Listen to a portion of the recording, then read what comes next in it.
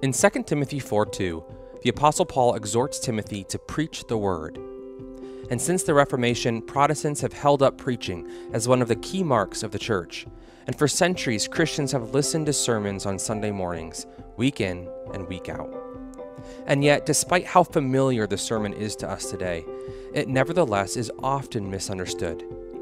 In today's interview, I'm sitting down with Doug O'Donnell to talk through common questions that lay people and pastors alike have about preaching and what makes for a good sermon. Doug has been preaching from God's Word for decades, has served in local church ministry, and currently works as the Senior Vice President of Bible Editorial at Crossway. He's also the author of a number of books and commentaries, including The Beauty and Power of Biblical Exposition, Preaching the Literary Artistry and Genres of the Bible, which he co-authored with Leland Ryken. Let's get started. Well, Doug, thank you for joining me today on the Crossway Podcast. It's great to be with you, Matt. Thanks for inviting me. So today we're going to talk about preaching and sermons and all that is entailed within that. Do you remember your first sermon? I do. It depends what you say my first sermon was. So I was converted when I was 19, and then the first time I ever gave, I wouldn't call it a sermon, but public testimony was I was working at Wheaton College. I was about to be a student at Wheaton College in the physical plant, and I had told one of the workers my testimony. He said, "You need to share in chapel next week." So I shared in chapel. The interesting thing, so that was just my testimony, how I became a Christian, but it was my first time speaking publicly about the things of God. Yeah. And I knew, not just from that, but a sense of calling, like, oh, I think I'm good at this. And my wife was actually in the audience, 4 years younger than me. She was in high school. She was working for the physical plant as well. So we wouldn't meet till years after. Oh, she wow. remembered me. She remembered you, though. Yeah. Wow. And so that's another interesting thing. But this question is really intriguing because my first sermon as a pastor. Yeah, let's talk about in the context of like a church. Yeah, is super memorable. And I actually write about in the book that's coming out with Crossway. It was the Sunday after 9/11. Wow. And were you the pastor of this church? I was associate pastor. So this was a church plant from College Church called Christ the King. Ken Carr was the senior pastor. What we decided to do, if my memory serves me correctly, was Ken preached the first week, opening Sunday of the church, early September, on the incarnation. I believe it was Philippians 2. Then I was tasked with preaching on Revelation 19, which is the second coming of Christ. And so I was a bit nervous going into it, like, will people want to read about birds eating, the flesh of kings and all these all these sort of graphic images? But after 9/11, it was so providential that this was the passage that I got to preach on the first time as a pastor. Wow. Was the coming judgment of Christ. And I was riveted at the text, and I think people were as well. So a very memorable first sermon as a pastor, for sure. Do you remember, like, as you were preparing to preach for that Sunday and then 9/11 happens, did you have to make changes to the sermon? Did you kind of go back to the drawing board to some extent, or were you able to kind of preach it like you had planned? Yeah, I definitely added a long sort of pre-introduction before I read the text, aware of, and I'm sure throughout the service we had prayed and acknowledged it in some way. But I shared a longer version of what I just shared, like, in God's providence, I was a bit like concerned, like, oh, this is our pastor. This is the text he picked for the first time he's going to preach, Revelation 19. Who does that? And it's so graphic in its imagery and the violence that it's sort of depicting of the judgment. But how in God's providence, I think this is exactly the word we need to hear today as God's people, as a country. Christ is coming and going to make everything right in his time. And so something like that. And then I didn't have to change so much. I probably weaved in different aspects of what had happened that week. I don't remember. But no, I think that the meat of the sermon didn't change. So do you remember feeling nervous? I mean, I would just imagine that your first sermon in front of your new church, the second sermon the church has ever heard on a difficult book of the Bible, and then on top of all of that, coming off of this national tragedy like we had not experienced for probably since Pearl Harbor. Right. So do you remember what you felt going into that sermon? Yeah, that's an interesting question. I don't think, I feel like my early preaching, I was somewhat oblivious to nerves. I don't know why. Actually, later in life, I got more nervous different interesting. times. Do you have any theories as to why that might be? I think like the setting is one thing. So this is throughout my life. Like I'm very comfortable if, this is my church. I know these people. If I go into, I'm very comfortable preaching at a church. So like if someone has me preach at, an outdoor venue, some summer fest thing where I'm like, I know people aren't here to really hear the Bible. I get a little more nervous because I'm like, I have to, I'm the show, it feels like, whereas a worship service, there's a lot of other elements and we're all here to worship God. We're all here to listen to the word. So I think, and maybe just youth and overconfidence.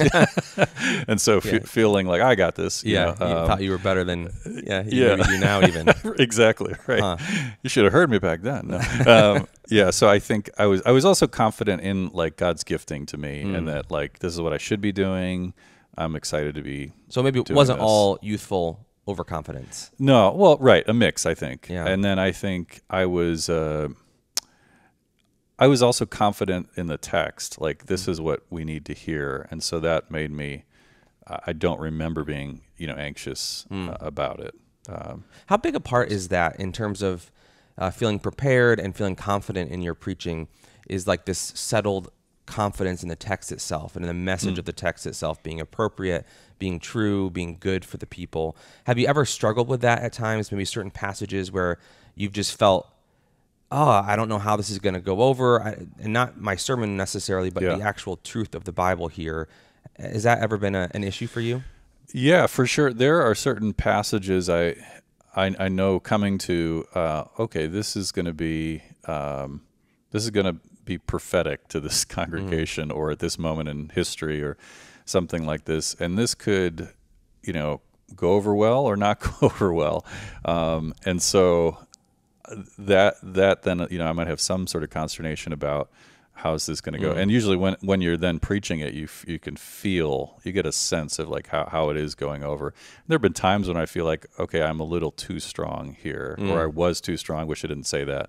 And yet, so it's mostly like texts that I feel where like the author or Jesus, the prophet or Jesus, whoever is being like the end of the Sermon on the Mount is just like, you stand before me on Judgment Day, and some of you will say, Lord, Lord, and I'll say, depart from me. Those are hard-hitting texts, and I think part of good preaching is like leaving the tension in the air. And like Jesus did, that's how he decided to end the sermon. Not trying to like console the listener. Yeah, and it's like you want to present the gospel at some point, but not always at the end. And especially, I preached once the opening of Nahum, which I don't remember very well. All I know, it's a lot of judgment, like it's all judgment. And I wanted that to be I knew it was going to be hard for people to hear. So I wanted it to be easy enough to hear. How can I make it easy enough? And then also, how do I not take the feel of the text out of it? By making light of it or making, I never preached like this or something, like letting the weight land on the congregation. But that's always dangerous because people aren't used to that. Yeah. And even last week, Sunday, 2 days ago, I was preaching, and it was a heavy passage, and my wife was with me and my family was with me. Someone came up to her right afterwards and just was like, "Oh, so great to see you guys," like in the normal things. And she was like, "Did you not listen like to what was just said? Like we just all need to kind of pause." And I that's how. So I think some people react to that kind of text and preaching, like they don't know what to do. So they're like, "Hey, how's it going? What are you guys doing for the 4th?"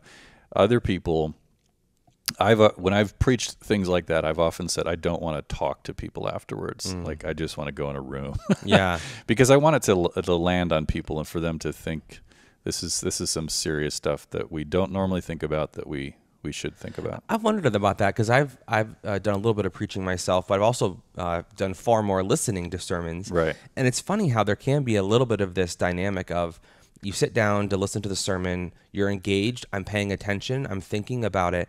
But as soon as that maybe final song is sung, there's a kind of a switch that flips, and it's like, all right, now we're in what to do for lunch mode, and we're now talking about our week, kind of small talk again.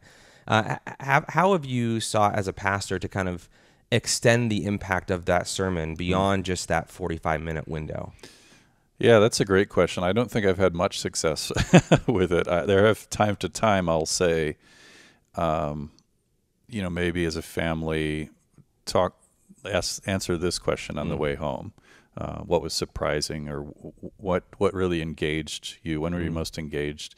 Or when did you feel God's presence during the service or during the sermon, and why do you think that was the case? So, but it is hard right after the service. Maybe occasionally, like once or twice, that same sort of thing to the congregation. Like, I want you to walk out of here and turn to somebody and talk about this. Don't talk about the Bears game that's coming up or whatever else. And there obviously is a time for small talk and for just fellowship, in the sense of like, we're just going to talk about our lives and what we are doing this weekend, or the holidays, or where vacation you're going on. So it's a real challenge, because I do think we're not trained as a congregation to, how do we process certain sermons in a way that's really healthy for us. So this relates to maybe an age-old question / debate that Christians, in particular, kind of the pastor types, have had for decades now. And that's the question of what to prioritize in our preaching. Should it be expository through books of the Bible, or is it better to be more topical, or have topical series of some sort where you're engaging different issues as they're relevant?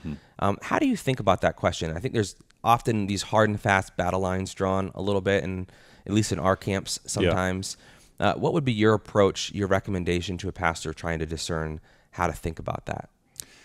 Yeah, part of it is my own mentoring and what school I sort of, schooled in the sense of school of preaching informally. But, college church, Kent Hughes was my biggest influence. And so that was serial exposition, that is going through a book of the Bible verse by verse for the most of the time. And then, the whole book. So the whole of Genesis, or the whole of a small book like Colossians, and maybe breaks in between.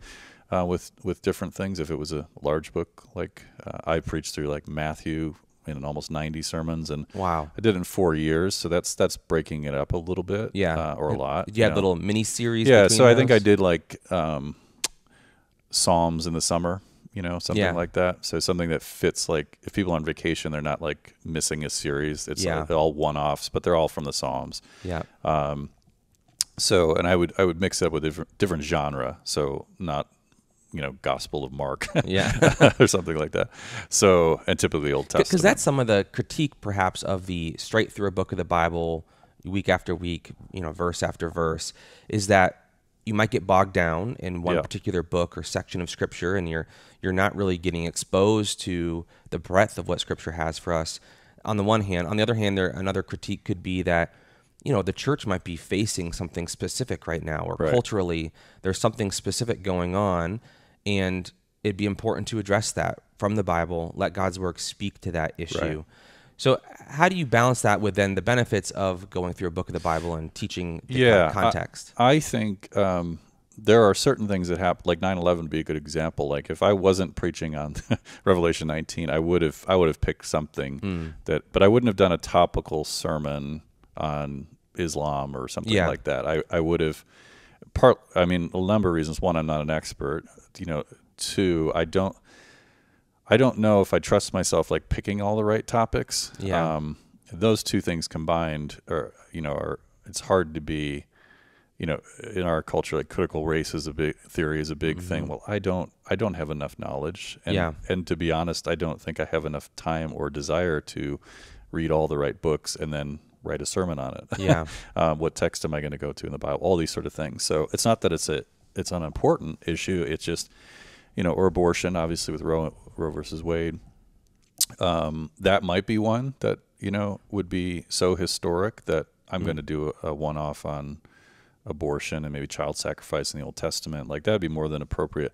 I would always go to a specific text and walk through it, rather than a more systematic approach. That's just me, but I'm not opposed to like someone doing like a survey of all the passages. Here's what the Bible says on the theme of feeding the poor or something like that, and go all over the place and show. But I would rather go to a certain passage and kind of walk through it. Yeah. And then maybe jump other places to support what that passage is saying. Because I think you look at some of the sermons that we see in the New Testament, whether it was Jesus himself or other apostles, and they do often have, there's lots of differences to how they're doing stuff, but they do often pull on multiple Old Testament passages to kind of make a coherent point. Yeah. So you think that's a valid way to do it at times? I think at times, again, I actually think there's a larger time commitment to do that and to do it really well. Whereas if you just have I'm doing this passage, next week I'm doing this passage, and you're in the same book and you're getting to learn, this book is about this. I will say, though, I think there are certain, like the Gospels, I think we should be preaching through them a lot. I think they are so suitable for like Sunday morning service. And this is why historically, both in the East and the West, liturgically, the gospel reading is the last reading before the pastor gets up and preaches something. And so the Gospels work really well. Something like the longer prophets like Isaiah, those are really hard to preach through, and I've never done it. And they're intimidating for a number of reasons, but one of them is just the repetition of mercy and judgment and over and over again. Now, there's a lot of beautiful poetry, a lot of interesting things happening, but you have to know the history, you have to know what's going on, and you have to be able to, how do I sustain a congregation for 66 plus weeks on these repetitive sort of themes that are hugely important. Yeah. And Isaiah is hugely important in the New Testament. But I don't think it's suited as well as the Gospels and even some of the shorter epistles. But then I've done a lot of work on the Song of Songs, and I actually think like there are different places where we should use, and I've preached through the Song of Songs, but I also feel like why don't we just use it what it's intended for, like a wedding song, like use it at weddings all the time, write music to it, sing it, and then that's when we use the Song of Songs most naturally. The same with Paul's letters. I often feel devotionally they should be like what we read all the time. Yeah, and then also.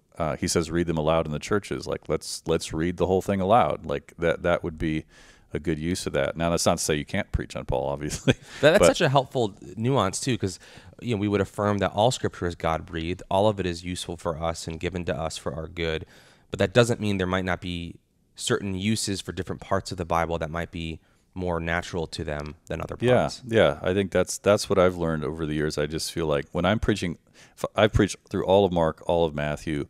I don't think people get bored with Jesus, and the Gospels they have almost every genre in them. And so the Lord's Prayer is poetry, Olivet Discourse is apocalyptic literature. So you're jumping different places and different genres, and that I think that helps people. But if you're doing just prophetic literature 66 weeks in a row, that's hard to preach. Now, I'm not saying you can't, and I know people who have, but I just think that there are certain books that are easier for the preacher to get into and easier for the congregation to listen to. Yeah. Okay, maybe a few quick questions here. Yep. How long is the ideal sermon? I think 35 is what I do, and I think that I do that because I think it's ideal. I am doing Crossway Chapel where the sermon's got to be 20 to 25. It's been a really good challenge, and I think I've learned through that. And when I lived in Australia, they typically do shorter sermons. Such as a cultural difference? It's a cultural thing, yeah. And they advocate for it too. Like your sermon should be 25 minutes, something like that. And not across the board, but a lot of preachers would do that. And I actually found that helpful. It kind of goes back to the editing thing. Like, I actually think, by shortening this, it improves the sermon.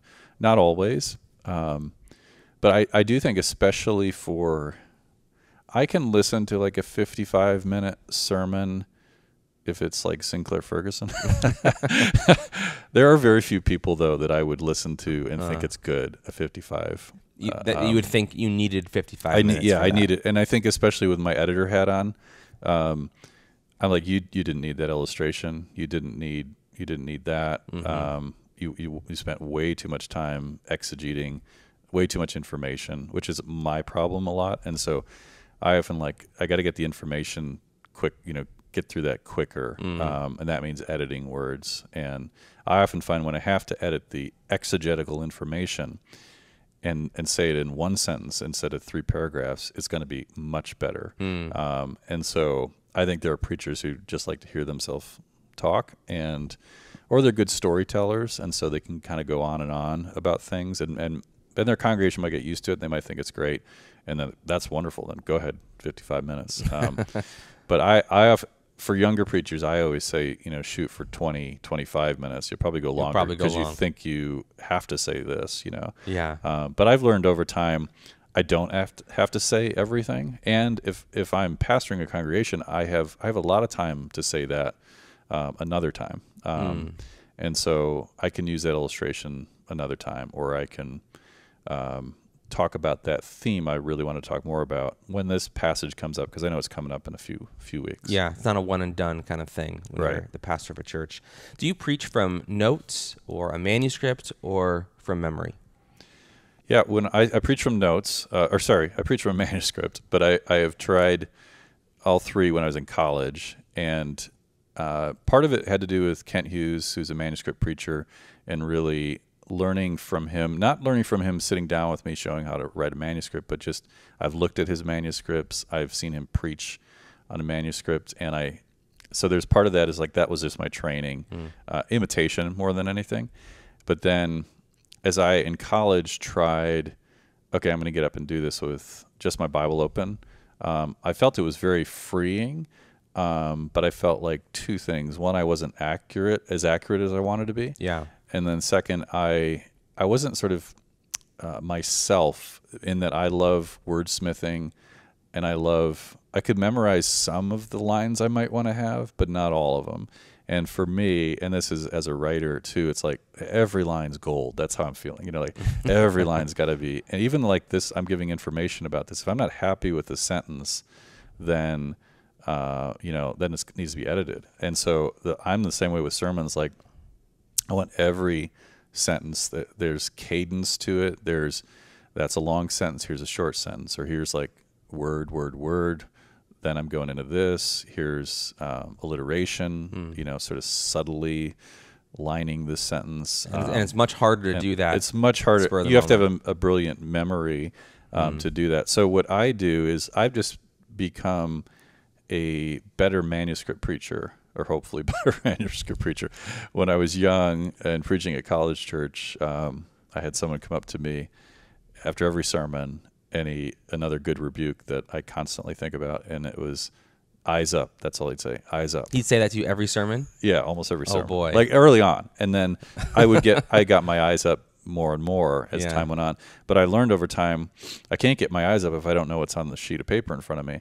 And so the more I can get the sermon in my head, the better. And again, I don't memorize anything, but what I do is through the editing process, I'm getting very familiar with my manuscript.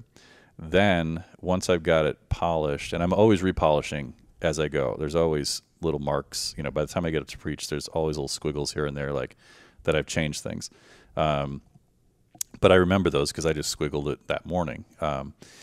So I'm like, I know when I get to this page what it's about. I know what this is, and I know the flow of the sermon.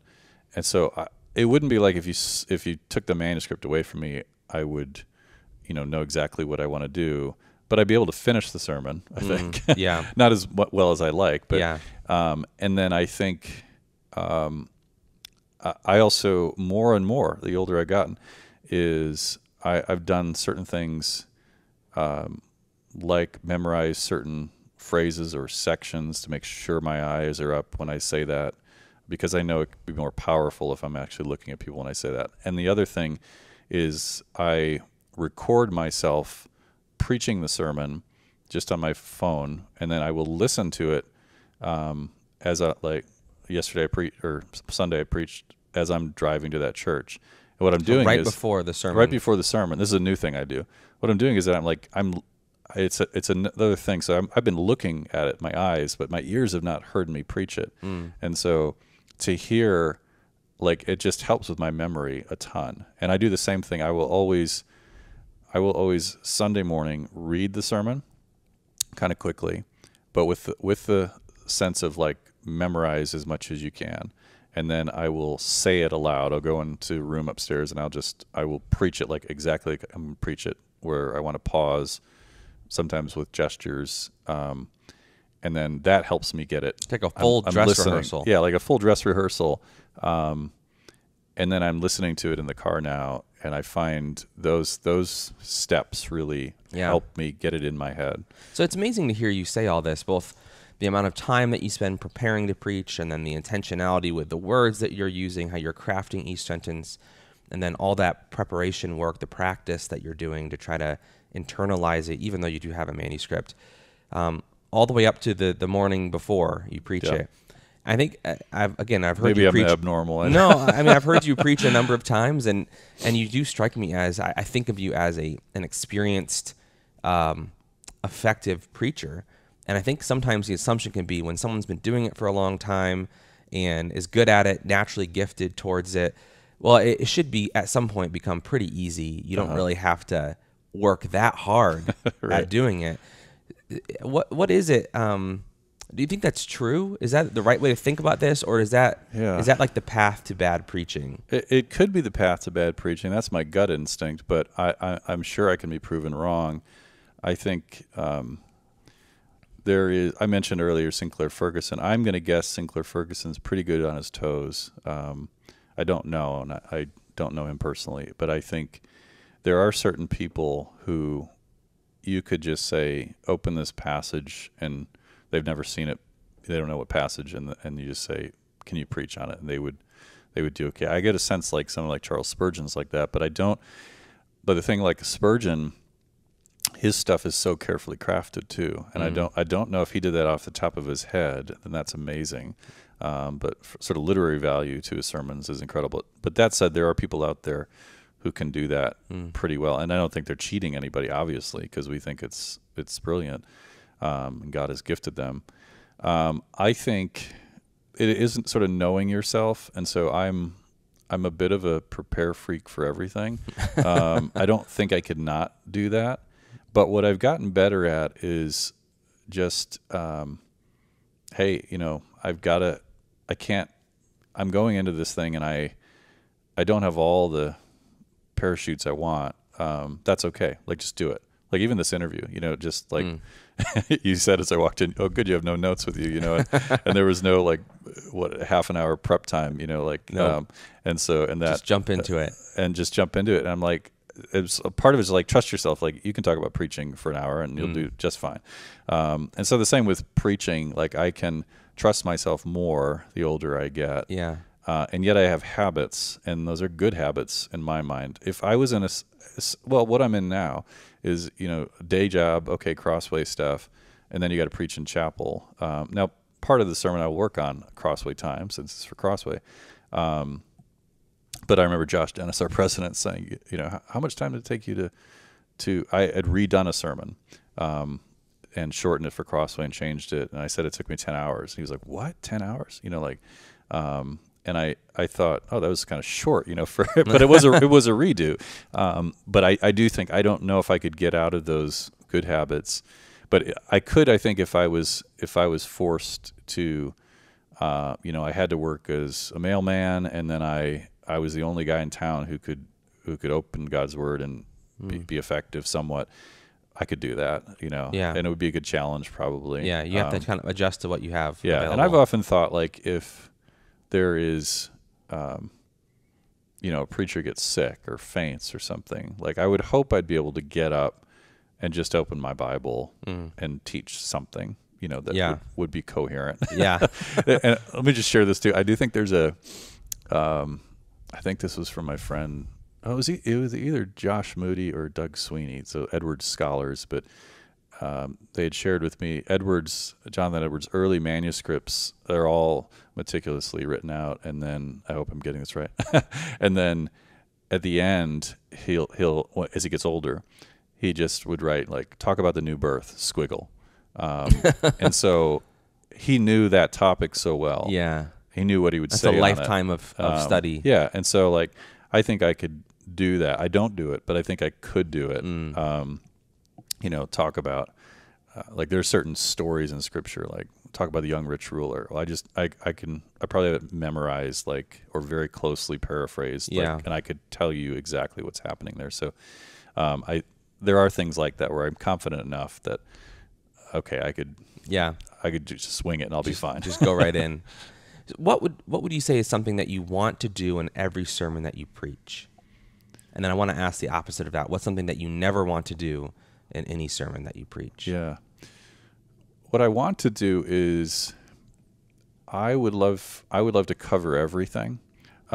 So Brian Chappell's got a great definition of expository preaching. I don't have it memorized, but it's something to the extent of like, everything you've read, let's say for the scripture reading, like, and you sort of promised to preach on, it's actually going. Oh, there's nothing more frustrating than, let's read our passage for this morning, and that's read, and then there's like 3 verses at the end, maybe the most interesting verses, the most tricky verses, and then they just disappear. It's exactly right. It's like there's no mention of them whatsoever. Yeah. So what I do is if I'm like especially doing a longer section of scripture, is just try to be honest with the congregation.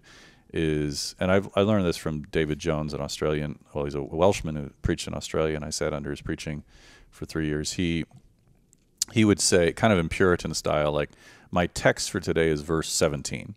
So the reading was longer, and he's going to cover the reading, but he's going to do it through the lens of what he sees as the key verse. Then I don't feel gypped. I feel like he said he was going to tackle that verse, and every part of that verse he tackled. Yeah. And so for me, though, it typically is I want to cover everything in this. So let's say I'm preaching a narrative. I want to do justice to what is the setting, why is it important, but not 20 minutes on the setting, but something like that, and then you do know, like, this is a tricky verse, or this is a textual variant, and I've got to say something because they got it right in their Bibles. Yeah. Or verse 41 isn't there, and someone's going to notice it. And so, like, even those kind of technical things, I want to make sure I'm covering whatever's been presented there in front of their eyes.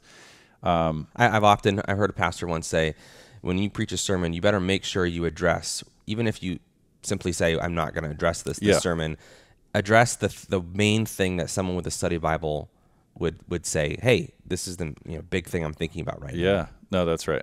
So I try to cover all the material. So do good exegesis of the passage, expositional preaching, and then exalt Christ would be the other thing that comes to mind. And so what does that mean? I think that sounds so lofty and good, but what does that mean in practice in a sermon from Genesis or from Revelation? Yeah, I think probably the nicest note I ever got from someone was a young lady in one of my congregations, and it was a paragraph on this sort of theme of, like, every sermon you're going to, like, give us Jesus, and I'm so thankful for that. That's the gist of it. And I think what it means is, like, I'm not only going to hermeneutically, like, take you to Jesus if I'm in Genesis or anywhere else, but I'm going to express, like, how grateful I am for Jesus, how needy I am, and I'm thankful for what Jesus did, or how Jesus fits into the flow of Scripture. And isn't this amazing, or isn't he amazing? I say a lot of things like that, like, isn't Jesus amazing? You ever stop and think about how amazing he is? Things like that really engage people and exalt people. And then I think to the flip side, the other question, and this goes a little bit with autobiography, is like, I don't want to be the hero. Jesus has to be the hero. And then I think I want people walking away understanding what the passage is about. So not so much if it's like, oh, he's such a great preacher, or that illustration, like if you use a dog illustration, people come up to you afterwards like, I love that dog illustration. Yeah. Like preachers, the more and more you preach, like people's soft spots, how you can get them. You can emotionally get them. Like I said, it can be dangerous telling your own story just to emotionally get them. But I'm trying to tell a story about my life or something else that emotionally gets them and is related to the truth. And so Jonathan Edwards, back to him, is he has a phrase that I love for preaching. Like, my goal is to raise their affections as high as possible, provided they're raised by the truth. And that's the connection I want to make. So there's lots of tricks of the trade where you can get people to cry, or you can get people thoroughly engaged and just think, oh, he's such a brilliant storyteller, and that's all they think as they walk out. Like, nothing about Jesus, or what on earth was the passage today? Who cares? Isn't our pastor so great? Have you ever felt that temptation, or maybe reread a sermon you've written and kind of recognized, I veered too much towards kind of stirring their emotions with this story or with this great illustration, and it's not really what I should be doing in this moment? Yeah, I don't struggle with the storytelling aspect. I feel like I'm careful for whatever reason. I also don't use stories as much as maybe other preachers do. I think what I struggle with is wit. So I've got this sharp Irish wit. So I have a lot of little witty lines here and there, which I think is used effectively, but I can also cross the line. And I sort of know when I do, especially if it's a certain congregation, like a group of college kids, you can do all sorts of witty things, and they're like, great. But older congregation, you could sense after you've crossed the line, like, I shouldn't have said that. Yeah. And I was doing it because I wanted to laugh. That's what my motive was. And so I try to use wit. I do want to get a laugh because I want to re-engage people, maybe. Yeah. Or I just want to be myself. That's what came to mind, and that's why I put it in there. Yeah. What do you do when you feel discouraged by a sermon that you've preached? Like, say you go up there on a Sunday morning, you give your sermon, you do your best, and then you step down, and immediately you're just like, that did not land the way I wanted it to land. And on the drive home, you ask your wife, hey, how did that go? And she kind of gives this non-committed, is it okay? Yeah. So what would be your next step in that kind of situation? Yeah, never ask your wife on the way home. just avoid it. I have a very discerning wife, so there's always something she could tell me. But no, now I do ask my wife. But early on, honestly, I wouldn't ask her right away. That's some of the hardest feedback. The people closest to you. Yeah, that's the stuff that maybe stings the most when it's not overwhelmingly positive. Right. Yeah, or not. Here are all the positive things, and here's 2 things you could have worked on, type of thing. And my wife's really good at the balance of that.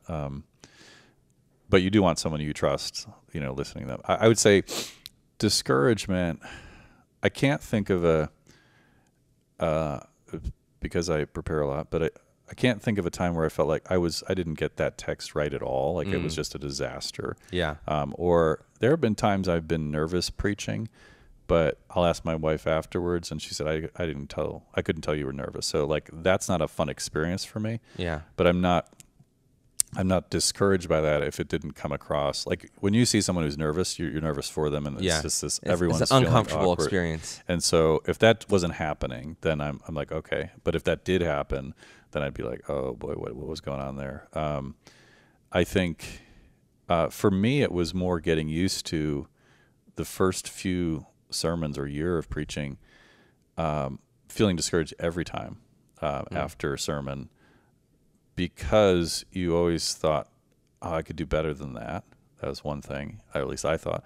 And then you thought, oh, people are going to really be engaged when I do this, and they're not. Or some people aren't. Or people yawn all the time, and Kent Hughes would talk about, like, I knew that I had, like, people listening. There were no yawns. There were no noises, basically. So he set that up as the example for you. You're shooting then for silence. Well, and I'm saying yawns. there is something about like silence. Like people aren't coughing. There's just like everybody's listening. Yeah. And so I think as a preacher, you want like everything I'm saying is like really great, isn't it? So you should be listening to everything. And so I think getting over that, like, no, sometimes people it's still hard though. Like I'm preaching at Crossway or something, someone takes out their cell phone. Cell phones are so hard today because I don't know if they're looking at the passage or they're responding to a text. But if I see them start typing, I'm like, they're responding to a text. And so not to get thrown off by like, and it's easy to get thrown off by that kind of stuff, is like just saying that's going to happen all the time. There's going to be ways you'll be discouraged. And so more my philosophy of preaching changed over time. And I use the analogy of like I'm feeding a meal to you. And so some sermons are going to be like meat and potatoes, like really hearty, really, a meal I'd want to strengthen me, give me good iron. And some are going to be like cornflakes, but both are going to feed you, and both are going to sustain you, and you're going to grow taller, and you're going to get bigger, and all these sort of things. I think of it like my mother fed me every day. I don't remember what she fed me. Yeah. But she fed me. And so you probably only remember a couple meals out of your whole life, really significant meals perhaps. But yeah, and you may remember the terrible ones and the good ones typically. Yeah. But I think, and the same with preaching, like if I'm faithful to what the text is saying and I've done my best for this given week, there may have been a lot of things that came up and I wasn't able to give it as much time as I want. That's fine. Like that's what in God's providence he gave me that week. So I'm feeding you something. And you can determine what it is, what the quality of the substance you're putting in your body is. But and in God's providence, some people will really be fed. Some people will be saved, with your worst sermon. But if it's faithful to what the passage is saying, what God is saying in his word, then you're good to go. And I think it also, like, there's a lot of ego going on with preaching, and just to be like, I'm an expert, like in Ecclesiastes, everything I say is going to be forgotten. And so I'll be forgotten, and that's good. That's fine, because I don't remember sermons, the great sermons. Like I remember parts of them, but I do remember that God used that sermon to get me closer to my wife, or something. But I don't even remember the text it was. So I think as long as you can think of that, like in those sort of maybe dark perspectives, but also like that's reality. Is like I just need to be feeding God's people weekly, or whenever called upon, and that's my job. Not like, oh, he was so memorable, or isn't he great, or anything like that, or wasn't that sermon amazing, and then I'm going to remember that forever. Yeah, that's not always the goal. That's not how God even works in our lives spiritually. Right. Well, Doug, thank you so much for taking the time to talk with us today about preaching and that important calling that God has placed on many men's lives. We appreciate it. Thanks, Matt. Wonderful to talk with you. That was Doug O'Donnell on common questions about preaching. For more, be sure to check out the book he co-authored with Leland Ryken entitled The Beauty and Power of Biblical Exposition, Preaching the Literary Artistry and Genres of the Bible. You can pick up a copy of the book for 30% off directly from Crossway by visiting crossway.org/plus. That's crossway.org/plus. For more interviews like this, subscribe to the Crossway Podcast on Apple Podcasts, Spotify, or your favorite podcast player. If you enjoyed this episode, leave us a review. That helps us spread the word about the show. Crossway is a not-for-profit Christian ministry that exists solely for the purpose of proclaiming the truth of God's Word through publishing gospel-centered content. Visit us today at crossway.org.